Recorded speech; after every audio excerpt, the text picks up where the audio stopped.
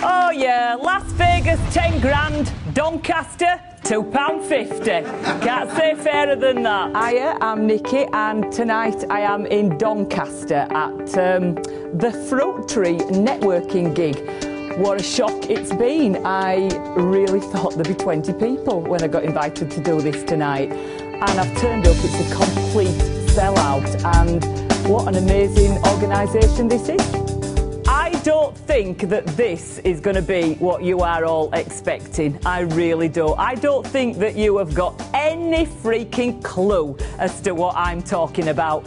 But I'll tell you one thing, this is not new age bollocks. This works because I've made millions for people.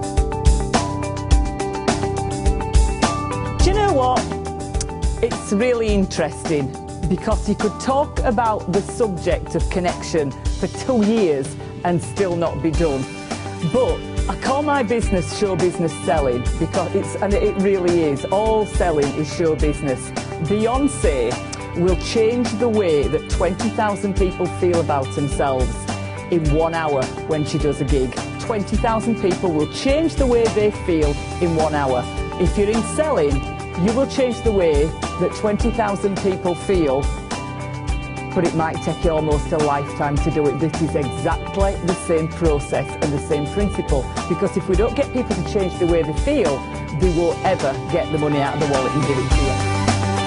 To meet or to delete, that is the question.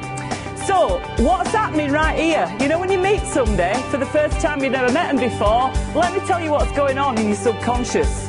You're thinking, do I want to see you again? Do I want to be waiting in Starbucks while you go get a table? Do I want to be baxing money from my account to yours? Do I want you in my inbox? Do I want you anywhere in my world? Because my world is so full and so saturated, unless you make me feel something, I'm going to have to delete you, buddy, because I haven't got any room for you.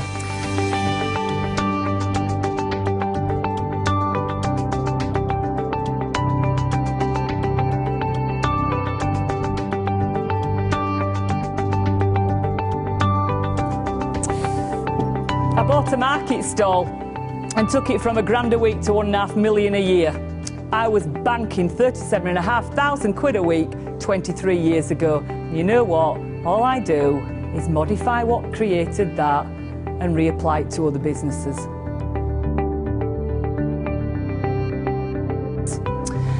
So, who's the greatest salespeople that ever lived? Anybody got any ideas? Jesus. Funny that. Have you seen this before? Sorry for swearing, I know there's some posh people here. I know what you're all thinking. You all looked at this and said, yeah, all right, darling, so you triple sales.